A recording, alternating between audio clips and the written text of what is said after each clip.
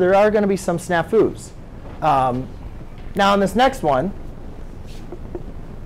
if you guys take a look at this, it's a French word. So if you guys look at this problem over here, this one's looking for cubes. Like, so I need to figure out what number multiplied by itself 3 times. Now, Richard, if you're having trouble with identifying the cube numbers, that's why I provided them over to you guys over there, because I know you guys aren't as familiar with cube numbers or numbers to the 4th power. So if you guys look at that, I wrote down the popular cube numbers. 2 cubed is 8, 3 cubed is 27, 4 cubed is 64, 5 cubed is 125, 6 cubed is 216, right?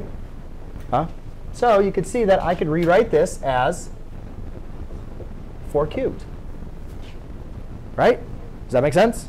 And then now I can apply the identity element and say that's just going to equal 4. It's kind of the same thing, but then we come